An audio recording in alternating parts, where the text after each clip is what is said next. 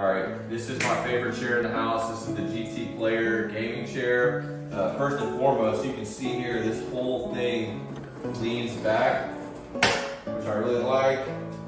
And the other really cool thing is this footrest that comes out. So I normally start sitting up.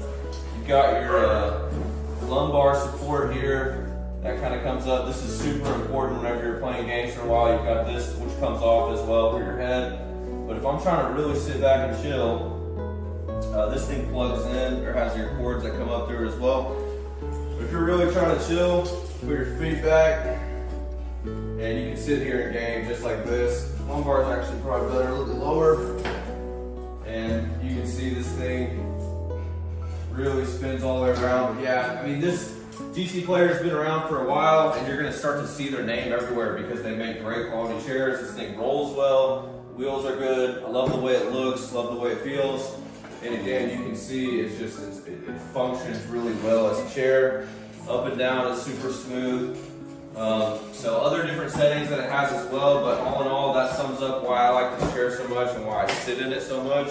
It's a great chair. You can see you've got your lift here as well, kind of lift down and up, super smooth. But you know, other chairs I've sat in, they just, like office chairs would be a good example, they just do not function as properly as this chair does. So all in all, great chair. Even if you're using it for an office chair, you don't game a lot, if you're gonna be sitting down a lot, all these other little features and the comfort really make a difference when you're sitting. We're not supposed to be sitting all the time, so if you are, you gotta kind of balance that out by having a really good chair, and this is the one.